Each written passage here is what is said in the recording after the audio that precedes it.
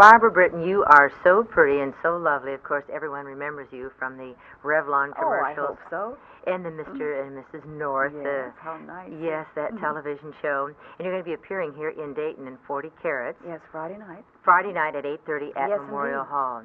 And is this your first visit to Dayton? Yes, it is. I have never been here before. I have lots of relatives in other areas of Ohio, so I feel very close to Ohio, but this is my first visit to Dayton. I'd like to have the folks find out a little bit about your family. Tell them about your husband. He's a doctor, isn't he? Yes, he's a psychiatrist, and my son is was married last summer and is living. He's a young actor. He and his wife, and they're up in Stratford, Ontario. My daughter is in her first year of college, and she's going to be a lovely mezzo-soprano one day.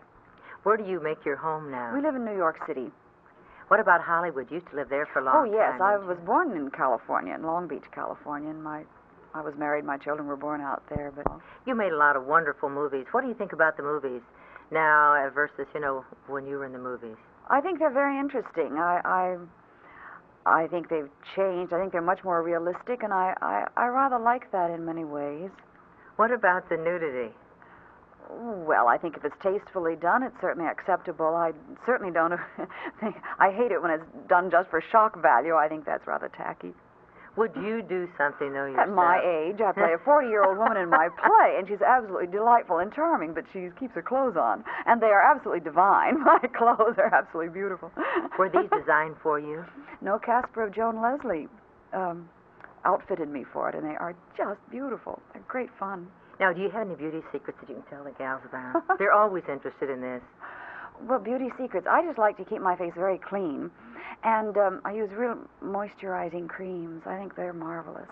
How about dieting or exercising? Well, I do like I do exercises in the morning for about maybe 5 minutes, that kind of thing. And I just eat sensibly. And being on a tour like this has been wonderful for my figure.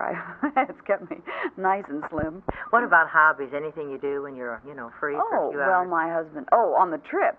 I read a great deal. I've been reading more than anything. But I have a hobby at home now. My husband and I opened a little antique shop up in Connecticut a couple of years ago, so I'm enjoying that a lot. Are there a lot of antiques up in Connecticut? Oh, yes. Really? Our little town of Woodbury has over 20 antique shops in it, and it's just a tiny little precious New England town. We're looking for Tiffany lamps. Are they hard to come by? Well, if you have the money, they're not hard to come by. I have a lovely bowl, a few little things like that myself. Come and see me. No, we have a lot of antiques, I think, in this area. I'm sure you have, indeed, yes. So if you had more than one day here, you could browse around wouldn't and it be see. fun? Yes, I wish I had more time.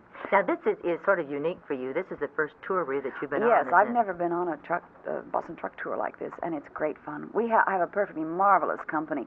They are not only superb actors, they really have a very funny and delightful show, but they're lovely people. I'm very lucky. We're just surrounded by great friends, so that makes it very, very nice because we do live rather closely together.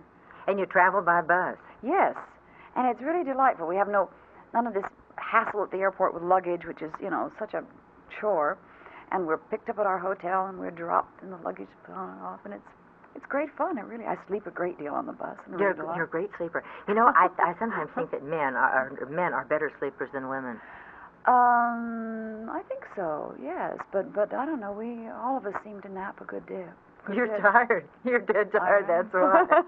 Well, I hope everyone will, take the opportunity to come down and see. I hope so, because the show is great fun, and it's a delightful evening. 40 Carats at Memorial Hall. Right. This Friday, February the 19th at 8:30 o'clock. Thank you, Miss Barbara Thank you, Britton. Betty.